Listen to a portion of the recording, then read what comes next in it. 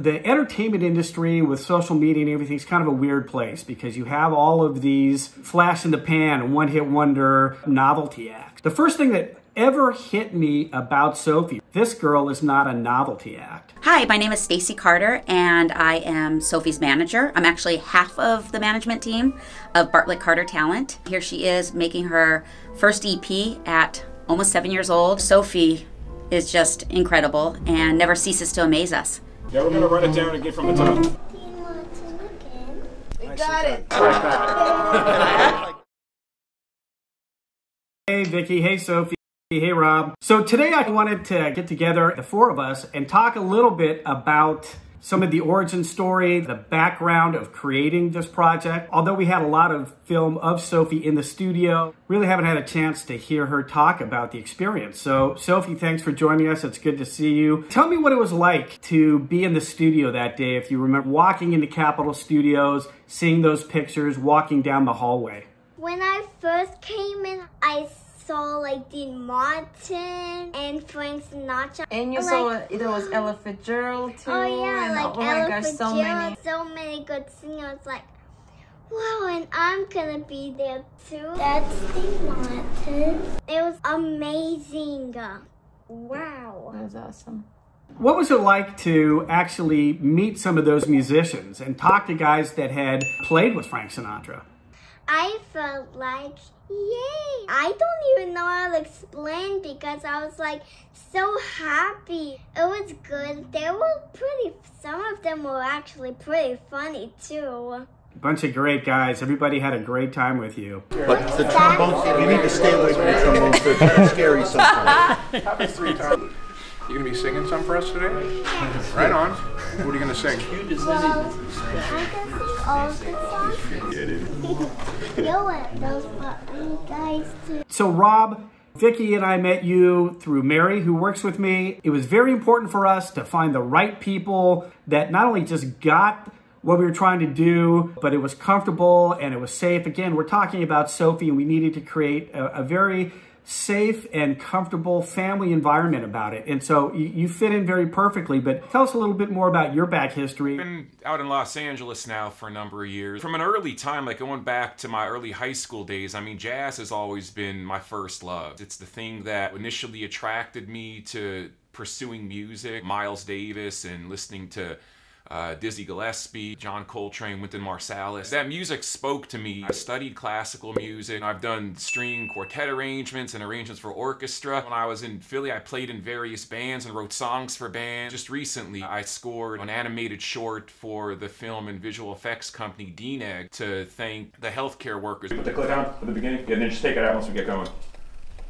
I've seen you perform in a number of different places. Tell me a little bit about the feeling you get. I've seen you sing Ain't That a Kick in the Head at karaoke a number of times, and you seem to just possess that song. What is it about that song that really gets you going? Well, mostly it's because it's one of my favorite songs. I like it's like jazzy, it's swinging, it's a cool jazz. It's really like, happy. Yeah, it's happy like you. It's really good music and it's a really good song and cool. One of the things that was very interesting to me, the first time I actually heard you singing Feeling Good, it was really chilling because it's very emotional. You have that cold opening where it's a cappella and you really brought the house down. Tell me a little bit about your favorite artist that sings that song and why you like that song in particular. Well, mostly all the songs I like. Who sings Feeling Good? Who sings Feeling Good that's one of your favorites? What do you like about Michael Buble? I like his song. He's like really, really cool. I like his jazz. He sings blues and he sings really good. Yeah. What do you like about High Hopes? You really crushed that one. That had a lot of feeling. What was your favorite part of that song? When I first heard it, it sounded like a kid's song. And I did not sing kids songs. Well, I kind of am a kid, but I do not sing kids songs. Immediately people start, oh, since she sings Sinatra, she needs to sing High Hopes because logically that's the only kid song he has, right? She didn't dig it, let's put it that way as well. And that kind of played into our approach to the arrangement, but I think it really turned into a fantastic version, something completely unique. And Rob, we kind of talked about that when we were discussing the project, because I think really when I pitched it to you, there was some initial hesitancy because it was a record for a 6-year-old girl. When I first heard about it, I wasn't sure about it because I wasn't really interested in working on a children's record or a novelty record. But after you had explained to me that you were looking to really craft a big band jazz record, something that had a mature, polished, big sound, something that swung hard and had complex arrangements, I was really sold at that point. Then when you hear Sophie sing, hear how much maturity her voice has, it really changed the scope of what the project would be to me. I didn't think about it from that point on as a children's record. I just thought, well, we're making a big band jazz record. We're going to make this project as artistically satisfying as we can. I totally see how when somebody hears, a professional hears, like, let's make a record, and by the way, the artist is 6, and you are dealing with jazz, you're like, really? Yeah. Go pop. What we did with High Hopes, was it a kid song? No, sorry. No, sorry, it wasn't. So what's going on here? Can you help me? So Let me that's grab my scores so I can actually read C this. natural.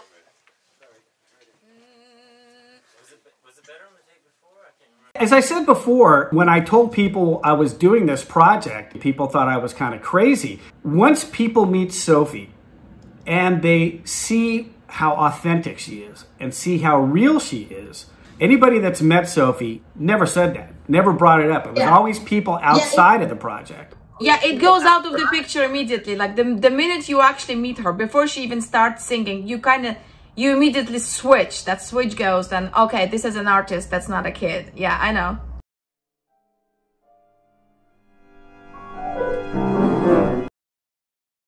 About the break in the middle, yeah, so. That's what I was thinking too. Yeah. The triplets. Yeah, that's what I was thinking too. Okay. Like we heard that with I like it if they make like cookies. So it's a little dirtier in the just a beginning. little dirty in the beginning, Okay. and I like Okay. the contrast. Okay. I don't know if we It's want to still crescendo sterile. at the I want beginning. I a kind little of more feel like. dirty. I like Yeah. the contrast. Yeah. Let's try it like you and I just talked Yeah. about. Maybe we just need to come down more when we get into the verse, you needs more know, of so a that hits. like. Needs Yeah. more kicks, you know? Okay.